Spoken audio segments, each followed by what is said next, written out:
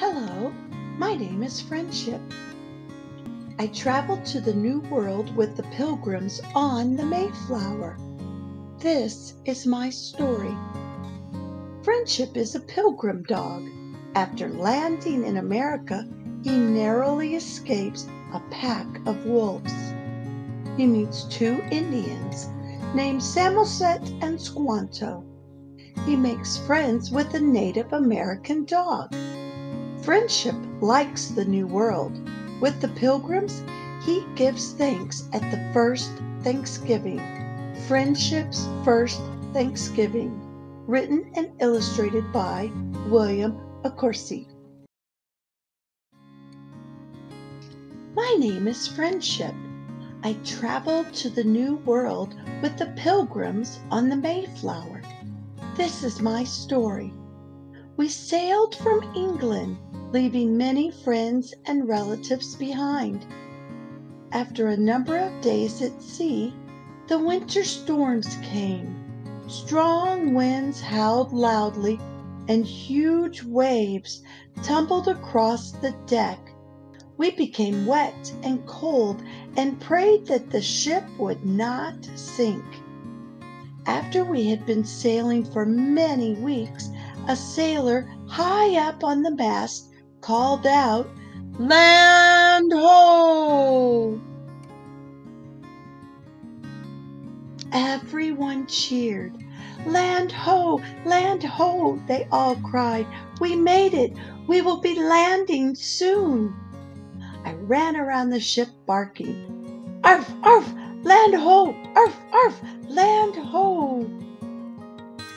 The Mayflower anchored off the coast. We knew very little about this new land. We didn't know if the Indians were friendly, and we would find fierce wild animals such as wolves and bears. Our leaders decided to send some men ashore. We reached dry land and knelt, giving thanks to God for our safe journey across the sea.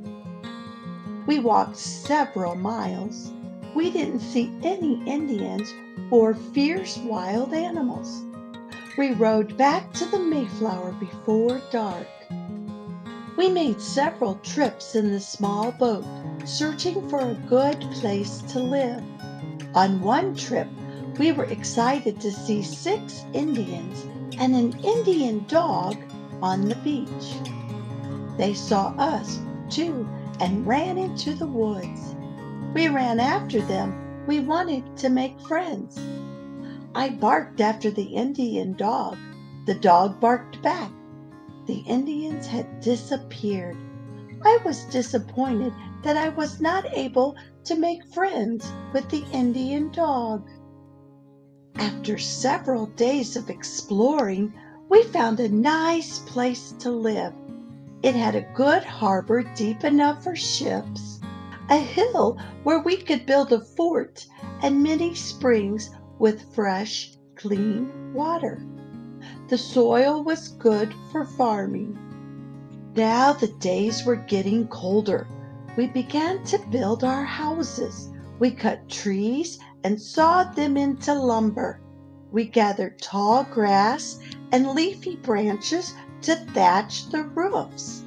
I was not too good at building houses. I looked after the youngest children and watched out for Indians and wild animals. I also went hunting with the men. I was good at chasing rabbits and finding game birds. One day, I went into the woods to gather thatch with my pilgrim master. We had worked for several hours when we heard the howling of wolves. They were close by. My master broke off a large stick from a tree to use as a weapon. The wolves circled us for a long time. I was worried. I think the wolves were interested in eating me. I was so skinny. I doubt I would have tasted very good. Maybe the wolves changed their minds about me because they finally left to look for a better meal. The winter drew dreadfully cold. There was a shortage of food, and many of our people became ill and died. Although we could not see any Indians, we knew they were watching us. We buried our dead friends at night so the Indians could not see how many had died. The good captain of the Mayflower stayed on his ship in the harbor during the long winter. He would not return to England until he felt we no longer needed his help. With the Lord watching over us, we made it through the coldest months. One day, as I was watching for wild animals, a tall Indian came out of the woods. He walked straight toward our houses. He held up his hand and said, "Welcome, Englishmen." I ran alongside him, barking loudly. I pretended I found this Indian all by myself and was taking him to meet our people. Our visiting Indian was called Samoset. He spoke some of our language. He told us about an Indian named Squanto who had met many white men and could also speak our language. Several days later, we met Squanto. He became our good friend and helper. When spring came, he taught us how to fish, hunt, and gather seafood. He helped us plant our corn. He showed us how to dig a hole and place a fish in the soil with the corn seed to make the corn grow. My job was to watch for wild animals. We did not want them to dig up the fish. It was now time for the captain of the Mayflower and his crew to go back to England. We were sad to see the ship sail away. The days were getting much warmer. It was wonderful to enjoy summer and food. There was so much to eat. We remembered how little food there had been in the past few months. We worked all summer preparing for the coming winter. Everyone helped, even the small children. They gathered nuts, berries, and dry twigs for our cooking fires. When autumn came, we harvested our crops and gave thanks to the Lord for his blessings and our Indian friends for their help. We invited the Indians to a Thanksgiving feast. It was exciting to see the Indians dressed in their finest clothing. They brought food to share with us. Best of all, the Indian dog we had seen many months before also came. She and I had a wonderful visit. The Pilgrims and the Indians spoke different languages, but my friend and I spoke the same language. I explained that my name is Friendship because I am man's best friend. She said her Indian name is Kenniskut, which means fast-running dog, and that the Indians also considered her their best friend. Kenniskut gave me a turkey feather.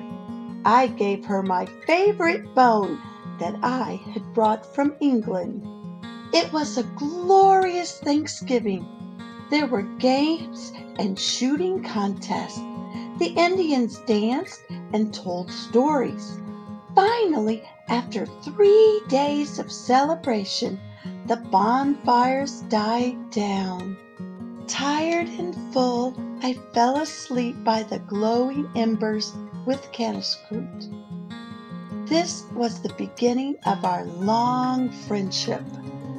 At the next Thanksgiving, Friendship and Kenniskut brought their 6 puppies.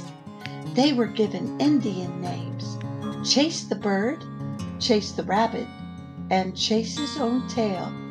The other 3 were given white people's names: Pal, Spit, and Rover. Signed, the author, William Accorsi. Hello Hello friends, I hope you enjoyed our story today with a different take on a Thanksgiving from a dog's perspective. I wonder if the Pilgrims brought their dogs with them.